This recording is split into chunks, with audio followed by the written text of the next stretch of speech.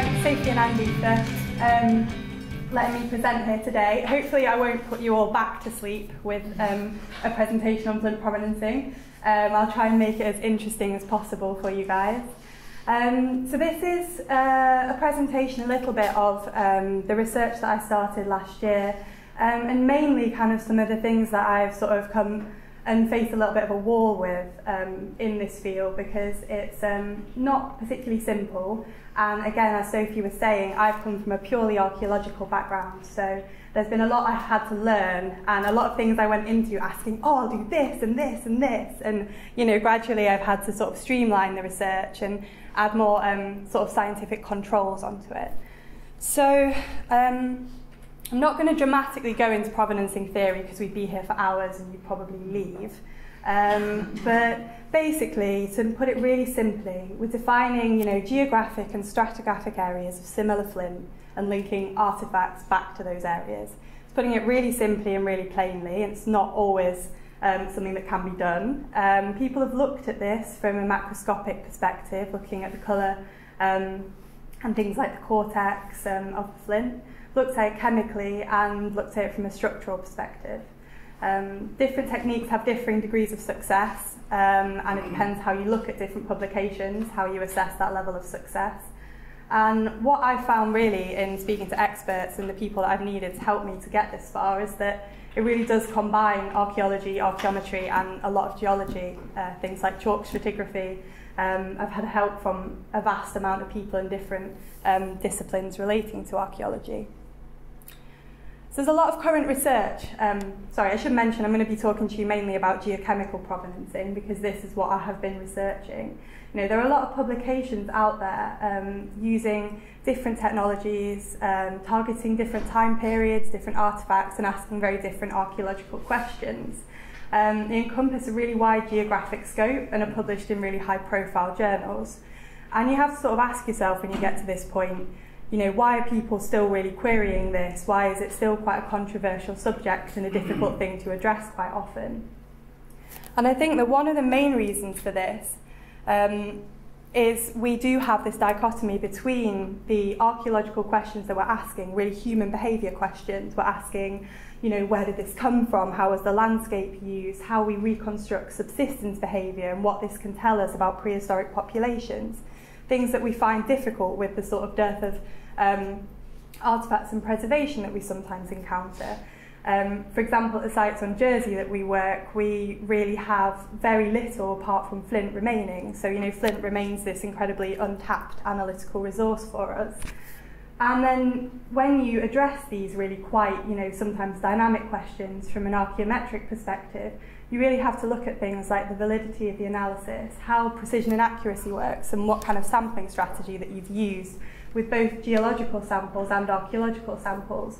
So it's about getting that balance between these big ideas and something that will actually fundamentally work, which sounds simple, but...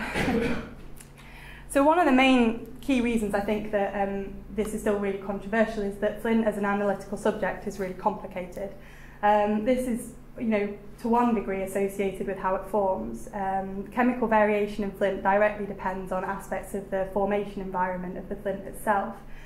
Precipitating minerals from aqueous solution, you know, proximate sediment and rock. And you know, all these things contribute to the trace elements, the major elements and the rare earth elements you find in flint. However, you have this really, you know, this thing that makes flint so useful to us, and the fact it was used in prehistory is you know, the silica. But actually, from a geochemical perspective, the silica makes it really complicated because it sort of acts as a dilutant of these elements that relate to the natural environment. So what we find is that we're sort of left with this, you know, this really tiny, tiny amount of stuff we're interested in, and this huge swathe of silica. This results in some analytical issues. You know, silica often, well, more often greater than 95% in different types of flint and chert, sometimes greater than 99%. And, you know, you have really a lot of difficulty analysing these lower concentration of remaining elements, meaning that the techniques that you use have to work a lot harder than they would for analysing something which had a more representative suite of elements. Equally, when you compare it with things like obsidian, flint is really highly varied with the distribution of the elements. So when you're analysing it, you have to make sure that you know you're getting a representative sample. As flint forms slowly and often during multiple formation cycles over really large geographic areas, you do get this really, really varied signal within the flint itself. One thing that I've found in the institution I work in is that devices aren't often optimised for flint, so you need to look at developing a calibration to teach the device to analyse the flint more accurately. And there's quite a distinct lack of certified reference materials, which is something that you buy it, people are really sure of exactly what's in this reference material, analyse it with your device, check what range you get, compare them and see how accurately your device is performing. Mostly it's good to do this with 8+ if you can, but we have one, which is a Japanese geological survey standard.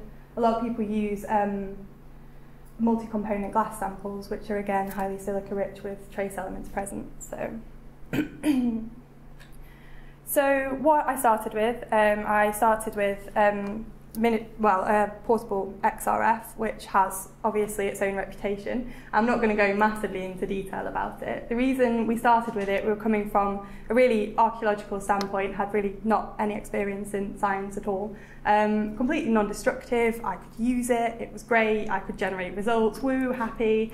And this is one of the reasons why it gets criticised as a technique, definitely, because I was in there making these results relatively operationally simple, and that promotes a lot of criticism about it being used. However, obviously, as you learn more about the technique, it's a miniaturised device, which means that you have really compromised accuracy anyway. You're performing it outside of a vacuum, so you're losing information. And with quantities of elements you're looking for, less than 500 parts per million in a sample, it really does struggle with accuracy. And you have to be hyper aware of the resolution that you're getting with the ED-XRF. Possibly you're getting wide-scale changes between northern and southern province flint, but really when it comes down to looking at artefacts, it is quite a struggle using it. So qualitative data, maybe we're providing a within-study comparison is what we went for when we started using this technique.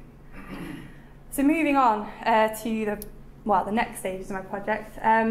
ICP-MS, so inductively coupled mass spectrometry and laser ablation, inductively coupled mass spectrometry.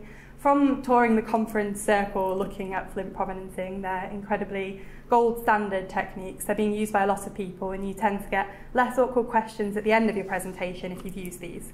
So that's mainly what I'm moving on to. So solution ICP-MS, you homogenise the sample, so you kind of you go over the issues of the variation because you've got it all in one sample. So a complete elemental profile, but it's incredibly destructive. So it is trickier to get archaeological samples, obviously, but good for geological samples. And LAICP-MS, it's a very small sample, but then again you start having problems with the variability within Flint again. So most people take quite a few samples over the same artefact. So these are sort of two techniques, but again, we come back in another circle. Flint isn't chemically stable, and obviously, preaching to the choir, everybody knows that taphonomic processes will alter the surface structure of Flint.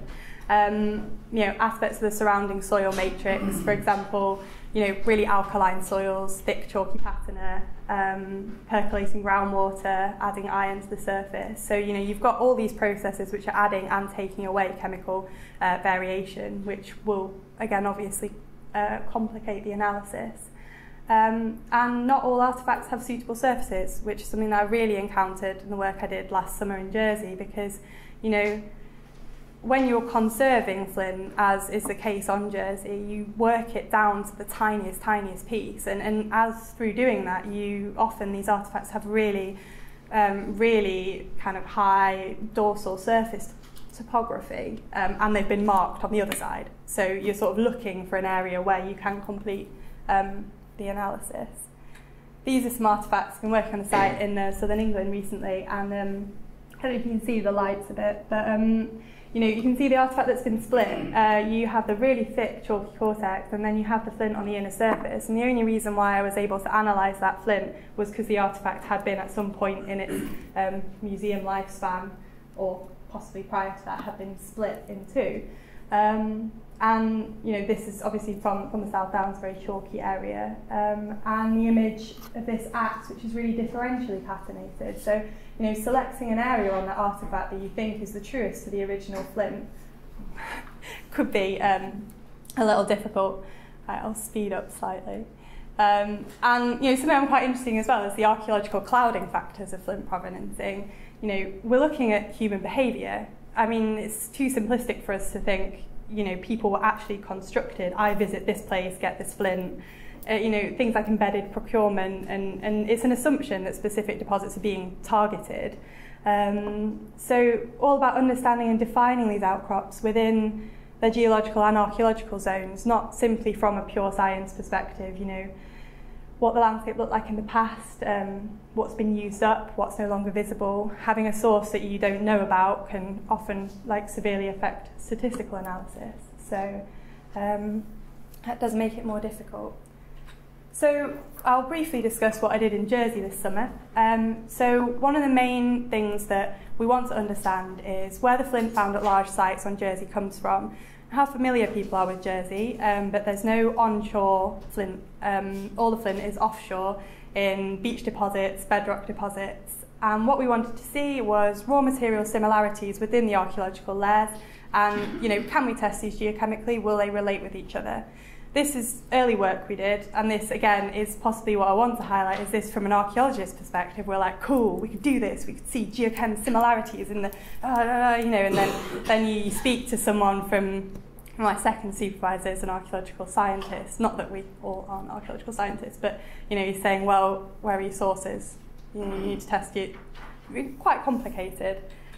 So briefly, just some nice pictures, because it's not been too boring, but the channel context, and this is the site of Côte de Saint-Brelard where we do a lot of our work, and the artefacts I analysed are from this site, from layer 5. We have quite a distinct control on the different layers in the site and what type of sea level they relate to and a time period. So it's a archaeological layer where sea level would have been low enough to expose the northern coastline of Jersey, well, the northern submerged coastline, with discrete points of flint eroding from sources and flint beaches. So, you know, where do our lovely artefacts come from? They all look quite different. Is this a reflection of where they've been? Can we see this? We've got the Cretaceous deposits, we've got grab samples, we know there's a lot of flint offshore. So I studied 120 artefacts from this layer, and in a nutshell, the ED-XRF, this is possibly due to the efficiency of the ED-XRF analysis, is that it was not able to separate flint and chert, or different colours, or bedrock versus beach flint. So, you know, there are some relationships within the, well, here you can have a look if you like, it's not very nice. This is, obviously I need to work out how to make this look better, but I don't know if you can read that, it's very small, but you've got bedrock, beach, indeterminate, very chaotically distributed throughout those relationships. I'm not a statistician, so all I think is that it doesn't look great right now. So I will be going through that with my supervisor and you know, trying to make any kind of sense in it. And so what next? We need a tighter controlled study in an area with accessible flint deposits. Really working towards understanding how flint varies within a stratigraphic and a lateral framework. Doing comparative work using different techniques to assess further the variability in the geological deposits. And this use of analytical controls, which obviously, as I mentioned, is something that was quite new to me. It's gradually becoming more of what I do, which is okay. I'm thinking about the end archaeological results. You know, and having a discursive atmosphere, it's probably slightly preemptive because I haven't had any questions yet, but I often find that presenting this kind of research, you do get, it is quite a difficult environment. I've been to conferences where, you know, people that have different budgets that can perform different levels, different prices of analysis, and it really can get quite critical when I think that with it being such a are difficult and unproven, and you know, there's no clear methodology yet published or anything. So it's good to have a more explorative atmosphere and to be able to talk about things more, to share the research without having such a judgmental framework, possibly. I don't know, I know that I found it quite difficult. It's getting better for me now I'm not using the ED-XRF. But yeah, I hope that was at least interesting. We can move on to Star Car and things next. So thank you very much.